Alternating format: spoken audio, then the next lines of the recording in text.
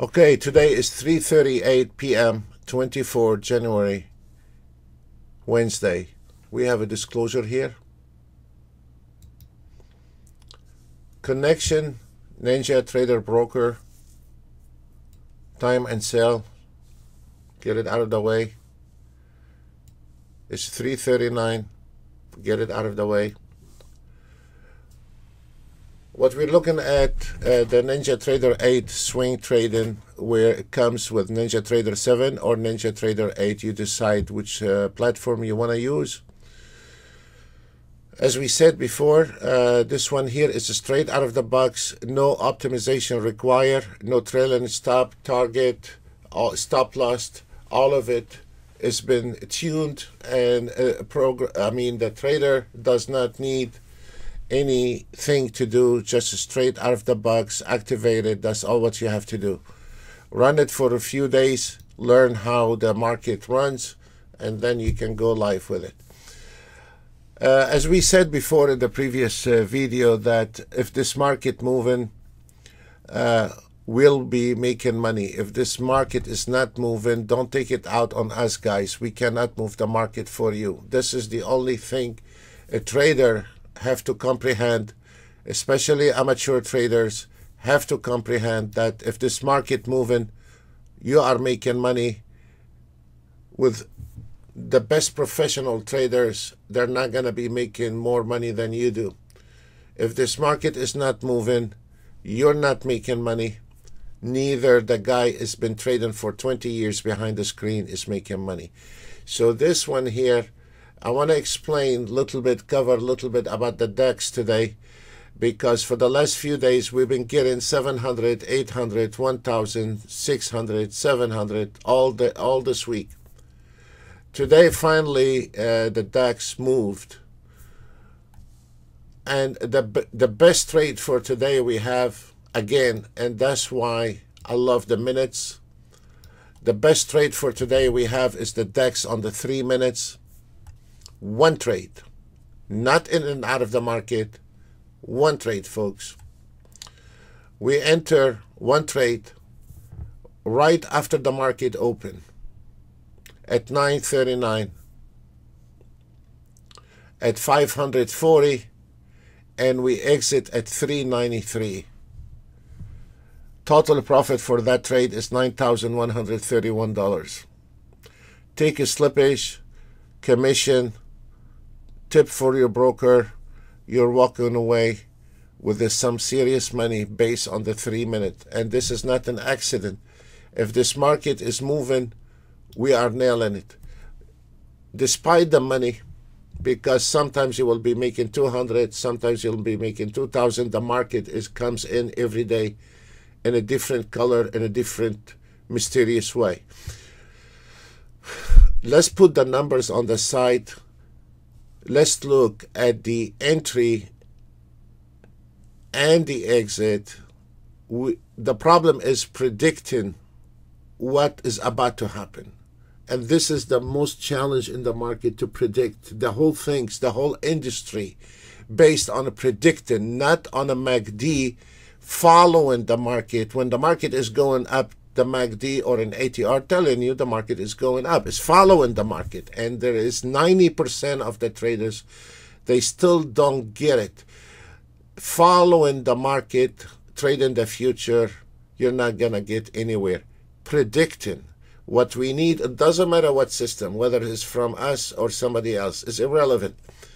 We need to predict. We don't need to look back, because what happened in the back, it doesn't matter.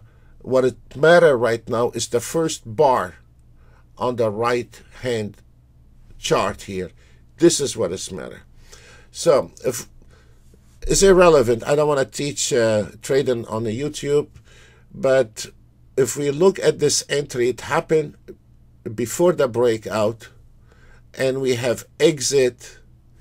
The way we have exit here, that show you that you have not missed anything on that spike in this market when the market was trending. And that is lovely. Even on the pullback, if we notice how the market had jumped all the way to 434, pulling back to the 470, but we stayed on the trend. If you were doing the trailing stop, the dummy trailing stop, you would have got out. Even if you have the same entry, that trailing stop would have got you out here somewhere, and you would have lost a few ticks, and you missed the whole enchilada here.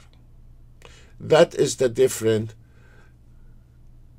between one auto trade and another, and that is what matters when we are trading the minutes. This is what is all about, the minutes. So with the Renko bar, you would have up and down, up and down, up and down, and that will cut you off many times doing the trade. Let's take another example on the 377 ticks. We had a losing trade here. Then we entered the market at 540, and we exit on the first pullback at 433. And this is a 377 take, and this is very nice. Let's take the 150 ticks.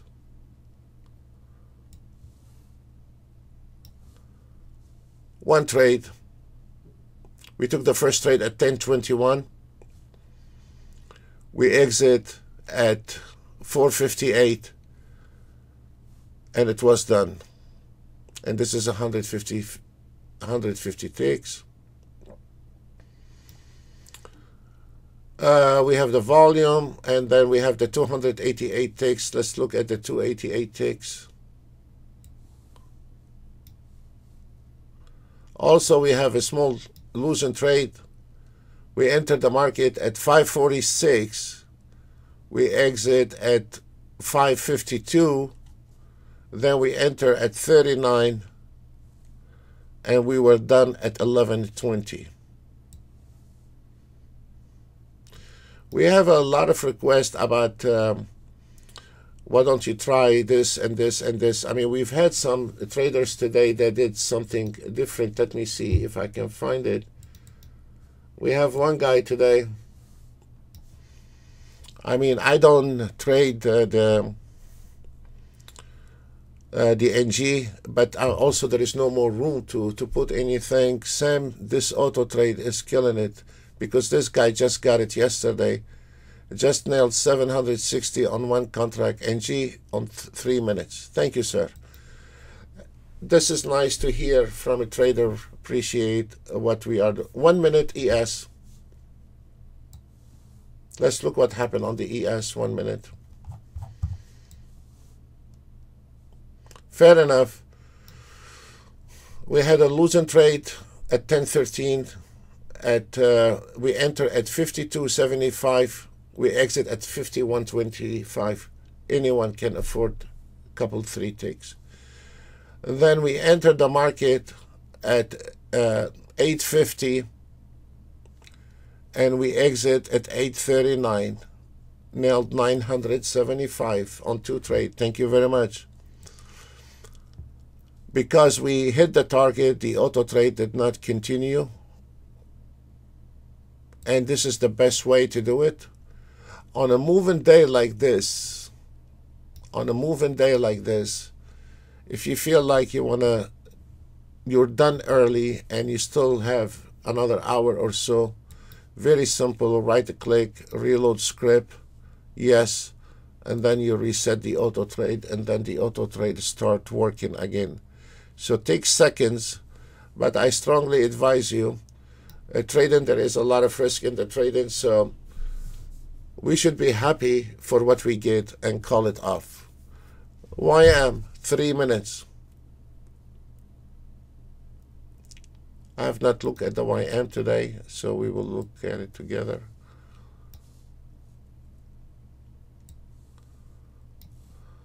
Wow. Okay, I'll take that. We had you see, we have a lot of chops today. Okay, I can accept that. Then when the market start trending, we nailed it. We entered at 285, exit at 353. Then on the first pullback, 26271, and then 26154. If we wanted to continue, we would have entered this market right here, and we would have stayed on that trade. But a trader should say, enough for today is enough, because we don't know in half an hour what will happen in the market, guys. We don't know in the afternoon what will happen. So there is no, practically every instrument has locked the target for today. We will take also NASDAQ. We will take the 1 minute on the NASDAQ. Let's look at the NASDAQ 1 minute.